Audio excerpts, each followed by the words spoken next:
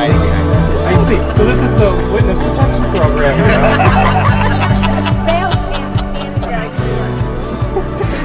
Whoa! There's our hooks. Remember, we're a friendly group. So we're just right now. Okay. Hi everybody, I'm Randy. And I'm Diane. And we're Zephyr's Travels, and this week we're in Springville, New York at an Airstream Rally. And this is the New York Finger Lakes Airstream Club behind us. Some of us. Some of us. Hey. And we've all had a great time here at Boyd and Dawn's place for this rally. We appreciate them opening up their yard for us and our Airstreams, and this has been great. We've had a lot of fun activities. We've been hiking. We've visited a cricket farm. Yep. I should be talking this way because the camera's that way. Yeah. We've been hiking. We've visited a cricket farm. We've had a pizza party. Guys, what have we done? Everything. Everything. We got wet. Well, we were educated on what the difference is between a bog and a fen. Yes. That was one thing. So the Western New York Nature Sanctuary Society was able to host us on a couple of walks in the Springville area.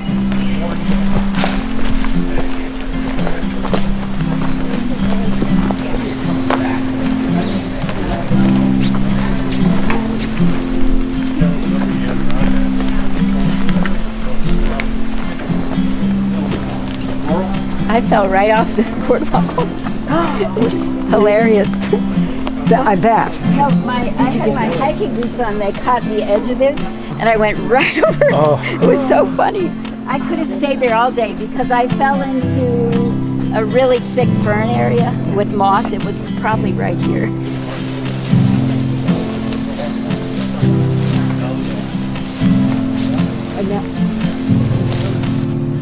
Amazing. We have 24 acres here in this sanctuary. Anybody know how a bog would have been formed? This is an ice age formation. No inlet or outlet. It's just ice, the glacial, the glacier just, basically create a pocket. Yes. And there's no inlet or outlet. Exactly. So it's basically a bowl. This group of plants, I don't remember the name, but what they're known for is killing the bugs. And you find them throughout the bog. And I guess this is an unusual color, something they haven't seen, the white orchid. This morning we're on a group hike and we're in a bog. You ever been in a bog before? No, in fact, I don't even know if I ever heard the expression or what it is. Yeah. So, do you want to explain what it is? Well, it's an area that has no natural drainage, so the water is trapped in here, and it allows a plant life of like peat moss to grow and other plants to grow in this bog. And so it's kind of like a self-sustaining ecosystem.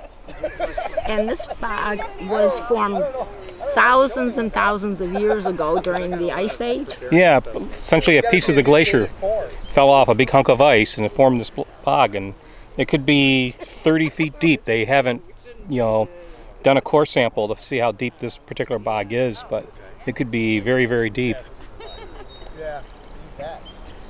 So we're with a group of people that are a part of the Nature Society, and they own this bog, and it is privately managed, so you have to be a member of the society to come back here. We're coming back as guests, part of our Airstream Rally, which is kind of cool. We're going to go here, and then we're going to go to another bog. I think it's a bog, but anyways, they're going to have more lilies?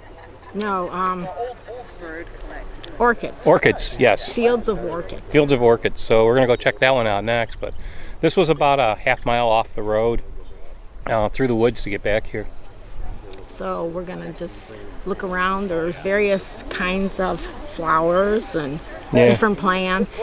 This is really interesting because it's like you're walking on a big giant sponge. You can hear it go squish when you step. Yeah. It's not really wet. I mean, our shoes aren't getting wet, at least not the tops of them, but you can hear the water. Yeah, it's mossy and squishy. Yeah, exactly.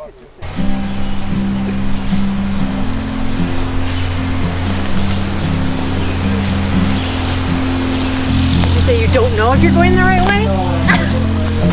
To avoid it, you know, if we end up in the wrong spot, just point at stuff and tell us things. We won't know the difference. This is something that's very typical in a preserve. So what they're doing is they're taking all the invasive species, they're picking it, and they put it underneath the tarp to kill it.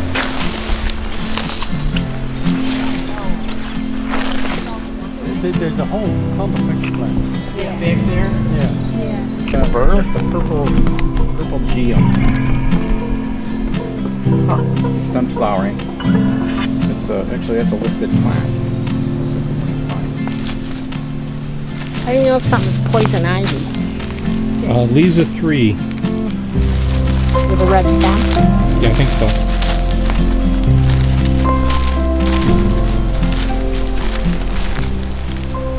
So we love, it's very easy for us to raise the money to buy these small properties and protect them. And we specialize in doing that, and but we call these little gems.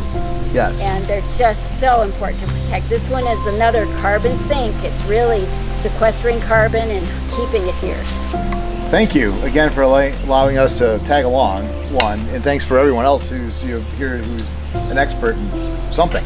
Yeah, that's you did a great job. Thanks to all of you for coming, and I just love to get people out in these. And what I got out of it the most, seeing how we live here, Don and I, is meeting everybody and learning more and more about just who everyone is, and you know, their experiences through life, and how long they've been camping, and how long they've owned an Airstream for. And some are going on what, 50 years? Not that we're trying to call anybody's age out or anything, but yeah. That's what I really enjoyed about the weekend. Yeah, I was wondering what that's what's really nice about this club. It's not that we have an Airstream, it's that we're all together having Airstreams and having fun with our Airstreams. Fun together. Exactly. That's the best thing about this club, is just the camaraderie and the getting together and doing things. And this is a great group, and if you're got an Airstream and you're in central to western New York, you ought to be part of this club, and you ought to get out to one of our rallies, because we have a great time. hey, can you tell us a little bit about your business? I didn't know this about Boy, but they have a fascinating business. So yeah, and you can check it out actually at 1 o'clock because it opens, and we're actually going to check it out after this. But we're the first registered cricket farm for human consumption in New York State, in Springville. We're on 70 Franklin. We're right across from the post office there. You're standing in our retail space of Perfect Protein with the founder of Perfect Protein, although he started out as Delilah Cricket Farms, after his lovely daughter Delilah, who's over in there. And we are now open for about 1 week so far, and this is our cricket protein powder bakery. So with some of our protein balls, our meal replacement bars, granola, and some of our cricket bombs in here, which are a lot like Reese's peanut butter cups. Yeah. All made with cricket powder that we raise the crickets in back here in a full farm. Take those crickets, euthanize them, put them into a dehydrator, and create cricket powder.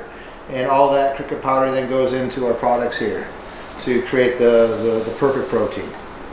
So, thank you. It's larger than I So Diane, what'd you think? Well, as you weren't in, I like the chocolate they had the bombs. full tour. Yeah. Those were good. It was very interesting. So we went by the Pop Warner, very educational. Pop Warner football. Yes, You figured you'd learn something. because there's a Pop Yeah. Warner bike I trail. figured I'd learn something on this trip, and we did. RB weight. What was your favorite part, Gary? Mine was the pizza.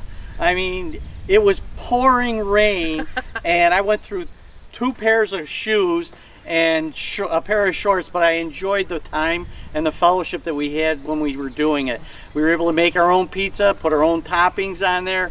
We had everything from, you know, the standard pepperoni to a vegan type with a cashew cream, garlic. We'll never eat sauce. cheese again. We'll never eat cheese again. It was great. We had a buffalo chicken Oh yeah. hot pizza. It was great. And there's nothing now that I could say other than the fact that you've got to try a wood-fired pizza. Yeah.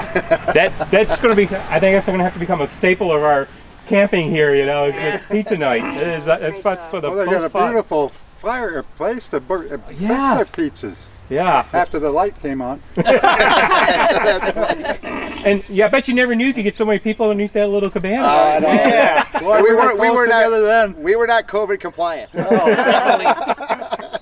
John, what was your favorite part? Oh, my favorite part was the The ride? The ride that you took us to. Yeah. Oh yeah, tell them about that. That was Oh something. boy. Yeah, so We saw where the Indians were. the teepee village? Yeah, teepee village. Yeah. And got to see where his hideout is when he gets away from everybody else. Yeah. Which is no longer a hidden hideout apparently. And then we even saw where the original founder was, where the print shop was. Oh wow. Yeah, and I got to show you that book too, by the way. Okay. Before you leave. Yeah. Yeah. No. It was, yeah. We have about 6 miles of hiking trails around here, so on the property. So we drove a couple groups around, and that's what John's talking about in the RTV. So I think it was great because this club is great. We get to different parts of the state that we wouldn't get to if this club didn't. You guys didn't have the rally that drew us here to Springville. And while we've been by here a few times, we've never stopped here, and we'll definitely want to come back to the Springville area because there's a lot of nice things to do here. Yeah, that's the nice thing about the club is it gets you places where you've never been before. Exactly. And you didn't even think of going. And you go again. Yes, exactly. Exactly. Yeah. Yeah. Anyone else have any? Val? It's all my favorite part. The wood fire pizza, the trip through the teepee land and Partini Palace, the bog. Although I was dressed totally incorrectly, I did survive. My favorite part was when I decided not to move when they said, well, if you start to sink, go like this. So I said, I'm just staying right here. But that was great fun. Everything was great fun. Thank you, everyone.